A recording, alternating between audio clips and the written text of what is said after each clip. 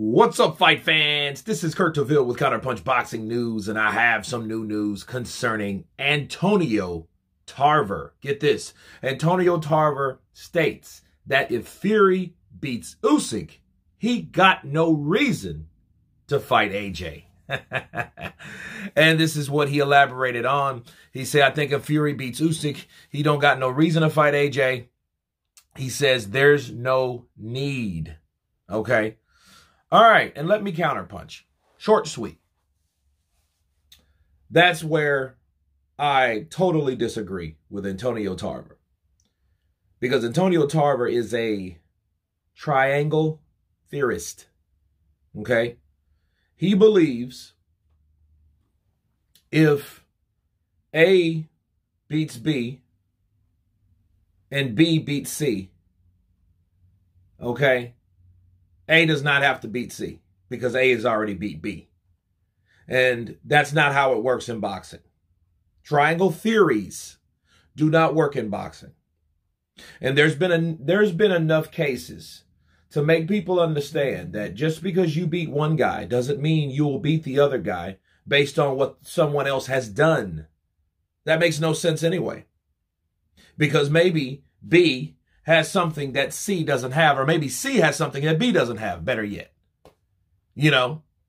So everyone has an equation. Everyone has a foil. Everyone has a style. Everyone has a puzzle piece that fits only certain pieces to someone else as far as boxing goes. See, that's that easy way of trying to eliminate certain competitions. And actually and honestly, that's what's killing the sport. The only reason that you could say, well, I beat this guy and then that guy beat the other guy. Well, you have a win on the guy that's constantly winning, but you have a win over him. Like, for example, Floyd, Money Mayweather. That's just like him saying, oh, I beat Canelo Alvarez, so there's never any reason to ever fight Oleksandr Lara because Canelo has beat Lara. You know, and that's what people do. They eliminate the whole idea of a fighter being a threat based on who he's fought and who he's beat. Well, who has he fought and who has he beat?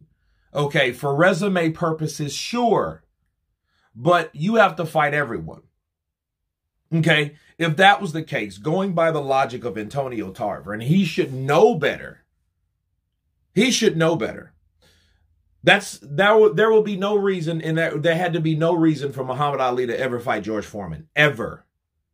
Because not only did George Foreman beat Ken Norton, he also beat and brutalized Joe Frazier. Okay? And both of those guys gave Muhammad Ali 2 losses. Okay? And that's what's happening. Boxing wasn't like it is today. Guys like Antonio Tarver, and I got mad respect for Tarver, don't get me wrong, but that ideology has to be eliminated. That ideology of, hey, well, A is the man because A beat B. Okay?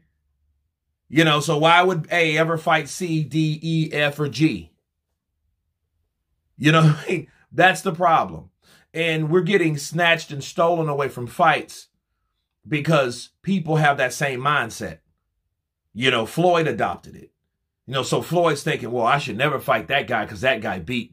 This is the problem, though. This is the real problem. If A, which is the fighter that beat B, okay, they don't want to take that risk in fighting someone else, giving them another challenge, because deep down inside, they know that that's not true. That ideology does not work for everybody. And it doesn't work. It's who's better on the night. It's whose style will prevail. You know, how will his style match up with the other fighter's style from the fighter A fighting fighter D? Forget what B and C did. You're fighting D now. You're not fighting B or C. You can't worry about what another fighter did to that fighter. You have to do that to that fighter. So back to AJ. That's exactly why he should fight AJ, to prove I beat everyone. I beat Deontay too many times. I beat Usyk. Now I want AJ. That's how you prove you're the king. Not saying, oh, I beat this guy, and I just sit back and look and praise the guys that I beat and I beat only. That's what Tyson's Fury's doing. Tyson Fury's going, oh, Deontay's the baddest man on the planet. He really can't do that because his best friend, popped his bubble. His bubble was burst simply because he thought, hey, nobody else can beat Wilder but me. I know deep down inside, probably not even that deep, he's disappointed. Let me ask you this question, people. If Tyson Fury found out that Deontay Wilder knocked out Joseph Parker, do you think he'll be surprised or happy? I think he would appear sympathetic towards Joseph Parker, but I think deep down inside he would be happy. Because it's nothing like holding your own, and there's nothing like only you doing something, okay? Records being broken. Guys have came out, like Bernard the Executioner, the Alien Hopkins. At least he was real enough to say, you know what? Listen, I'm biased because I don't want to see Gennady Golovkin beat my record. Therefore, I want Canelo Alvarez to beat him because I don't want him beating my record. That's my record. I'm proud of that record, okay? Achievements come with pride, okay? And that's what Tyson Fury had when he was the only one that beat Deontay Wilder. That's why he fought him so many times. But the same for Wilder with Luis Ortiz until Andy Ruiz did it. Can you see the potential? You see the trend? See, Deontay Wilder, he always said, oh, man, Ortiz, y'all need to fight his old ass then. Nobody better than everybody running from that man. Well, when Andy fought him, yes, he was older. But he is no longer the guy or the only guy that beat or has that win, that black cloud over Luis King Kong Ortiz. Okay? There you go. In a nutshell. And based on his own career, and let me end you with this just to shut it down for Antonio Tarver. If Antonio Tarver thought that, he should never wanted to fight Roy Jones in the first place, to get beaten by him once and defeating him twice. Why do I say that? Is because, okay, Roy Jones Jr. beat Bernard Hopkins. Bernard Hopkins beat Antonio Tarver.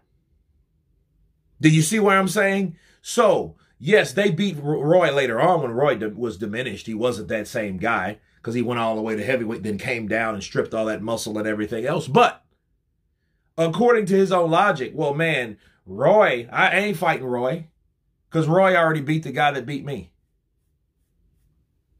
See, a lot of things don't make sense with people, and when they use it to their own careers, especially boxers / analyzers / coaches / know-everythings, these guys don't really put that same energy or that same equation onto their own careers and in their own life, okay?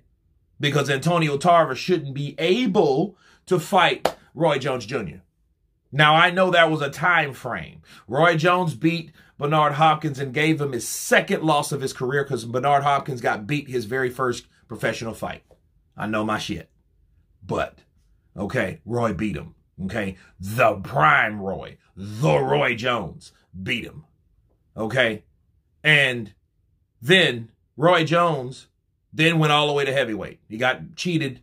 Once cheated out of the feet, his loss was a disqualification. Mr. Griffith, Montel Griffith, okay? And he came out and knocked Griffith back out. But the whole point is, you're fighting Bernard Hopkins.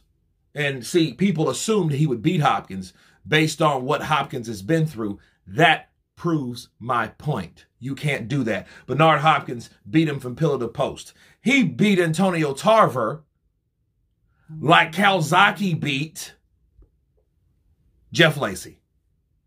Ouch. But anyway, you guys tell me what you think of Antonio Tarver stating that if Tyson Fury beats Oleksandr Usyk, he has no reason to take on AJ. Of course, please subscribe.